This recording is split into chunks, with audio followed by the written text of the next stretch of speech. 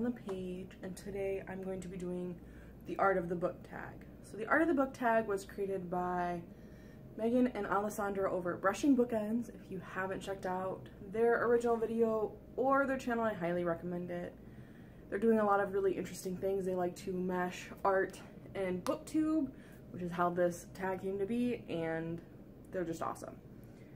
Number 1 is colored pencil / layering. What book or series had a complex plot to it? I chose the Wheel of Time series. I haven't actually finished the series and I have no intention of finishing it, but it had very multitudes. It had a lot of different plots running together. So it had like the main character, and then I had like sub main characters, like 3 or 4. Then I had side characters, and we would follow the main character's storyline as well as the sub main character storylines. And so it was just very much, they were weaving in and out of each other. The actions that happened for one would kind of, you'd see the consequences for the other. So that one is what I chose for a complex plot. Number 2 is charcoal / blending. What is a book where the dark and light kind of blend towards each other?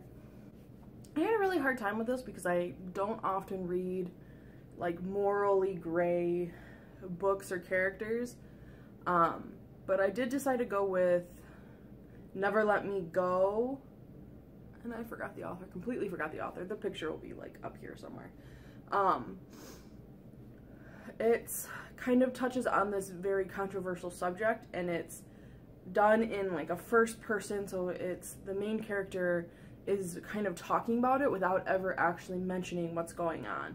So it's not till the very end that you're really made aware. Like, you can guess and make assumptions, but it's never actually confirmed until the very end.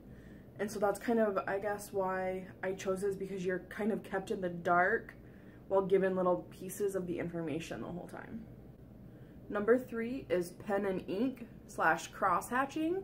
What is your favorite book series with the most volumes? I decided to go with the Nightrunner series. There's 7 in total for the Nightrunner series, and it's just one of my favorite series. I like to break them up, so like the first 3 are kind of its own arc, 4, 5, and 6 are another arc, and then like 7 is kind of could be a standalone. But I've reread them multiple times. I recommend them to many of my friends, and so I am gonna go with that. Number 4 is permanent marker. What is a book that is permanently drawn in your mind? And I went with the Mouse graphic novels. I don't really talk about graphic novels or manga, but I am actually really big fans of them. I agree with Megan over at Brushing Bookends that I really like nonfiction graphic novels instead of just reading about it. It makes it, 1, more accessible, but also 2, it makes it more real, because you are confronted with the realities of what they're talking about instead of just like numbers on a page. You're actually shown what is happening, and it's told from a character that you can actually get to know perspective. So these ones are awesome. They're really, what's the word I'm looking for? Somber, because they do talk about the Holocaust, and Art Spiegelman, the writer and artist for the series, or for the duology, I don't know what to call them when they're graphic novels. It's kind of about his dad's journey through Nazi Germany, and so it is very harrowing, so do be warned, but they're so good. They're so good. Number 5 is acrylic paint for vibrancy. What is a book with a vibrant cover or character? I went with Toby from Openly Straight and Honestly Ben. He is very much his own character. He never lets the fact that he lives at an all-boys boarding school deter him from being who he is, which is just a very unique, interesting human being, and he in himself is just very colorful. Number 6 is watercolor for wash. What book had a transparent plot? Now, unfortunately, I'm gonna go ahead and say Tempests and Slaughter by Tamora Pierce. I really did enjoy it, but it was fairly obvious kind of where it was going, also because one of the main characters we meet later on, once they've grown up, you can kind of connect the pieces. So, number 7 is Oil Paint for texture. Name a character or creature you remember vividly because of how they were described. I'm gonna have to go with the Hawk brothers from the last Herald-Mage series by Tamora Pierce. They have like all white flowing hair, they have bird companions. I'm really hoping she does a series on them because they sound awesome.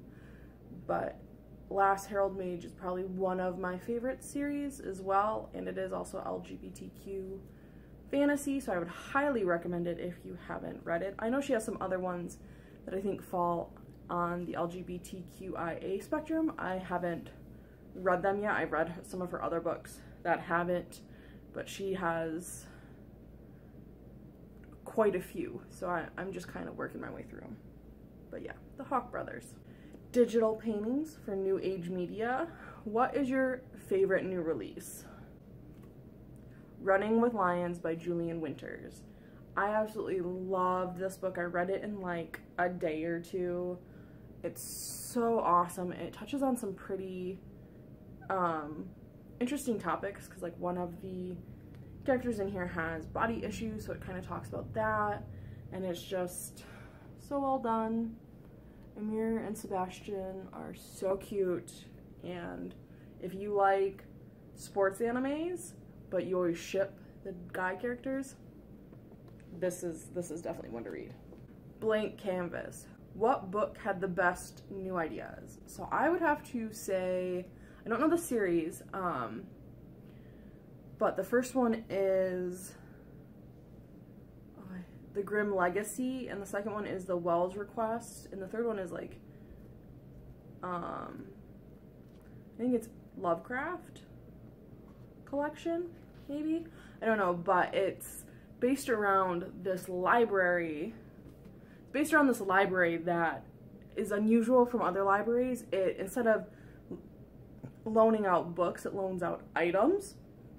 So they have items from like centuries past, like you can borrow all the stethoscopes, like if you were doing a paper on how they've modernized the stethoscope or whatever, you can rent all of them and see the differences in the technology. But they also have items from famous book series. So like one of them is the Grimm like fairy tale series, and in the first book what's happening is someone is borrowing these items, these magical items, and then when they return them 3 weeks later, when someone else borrows them, or 3 days, I forget, it's 3 something, they no longer work. And so like the main character with a couple other people who work, it's a young adult book, so the main character is like a teenager, middle grader, middle schooler, but her and the friends she's made there have to kind of figure out what's happening. And it was a really cool idea. And the last one is Scrap Paper. What book should have been scrapped and rewritten? And I'm gonna go with one that I recently DNF'd. That is The Bones of Others. I don't remember the author. I could definitely try, it was trying to be like this empower women positive book, but it just failed so much. It failed so much, and that just needs to go back to the drawing board for. Yep. Well, that was the Art of the Book Tag. Once again, if you haven't checked out Brushing Bookends channel, definitely do so. And go ahead, feel free to leave some comments about what your answers to the questions are, or do this yourself. But until the next video, ta-ta for now.